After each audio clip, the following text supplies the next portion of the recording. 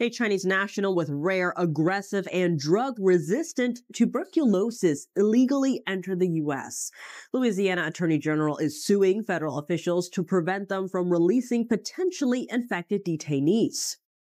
This is the type of crisis that occurs when we let people come into this country unchecked.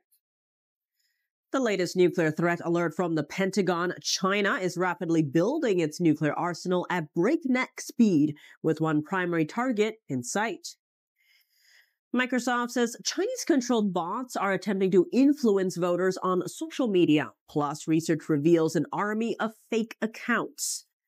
And one more country joining the standoff against the Chinese Communist Party in the South China Sea. Indonesia just drove a Chinese ship out of the waters there. How China responded. So as you see, it's not as simple as, okay, well, they're coming over here with diseases that you can't even, it seems like they're like borderline incurable. Don't know how that's happening, but they're coming over here with crazy tuberculosis and other diseases as well. But you also see how they're mingling and meddling into other things that are in regards to politics.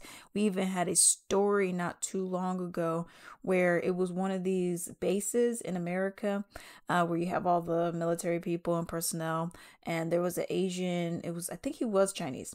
And you had a Chinese dude who just walked up on the base. I don't know how he got on the base, but he was just able to go up there and walk up on the base. And of course, they immediately arrested him because they're like, what are you doing over here? Then it found out that he was some kind of Chinese spy. So yeah, but let me know what you all think down below. Hello, hello, hello. I would greatly appreciate it if you can actually support my little small business called Latrice Limited.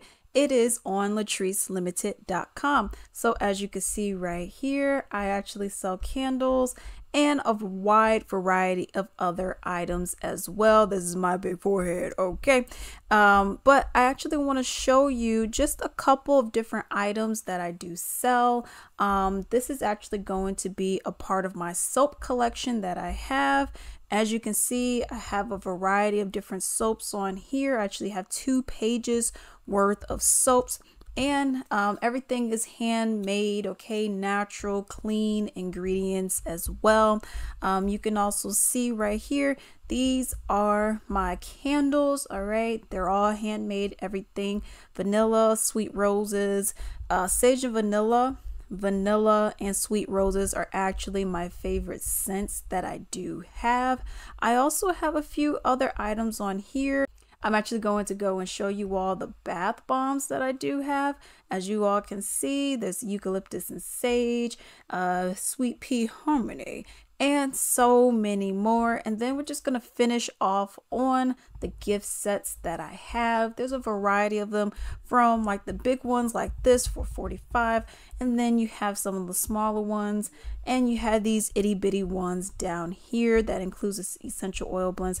Definitely shop with your girl. Definitely help your girl out. I would greatly appreciate it. This is like my little baby over here, okay?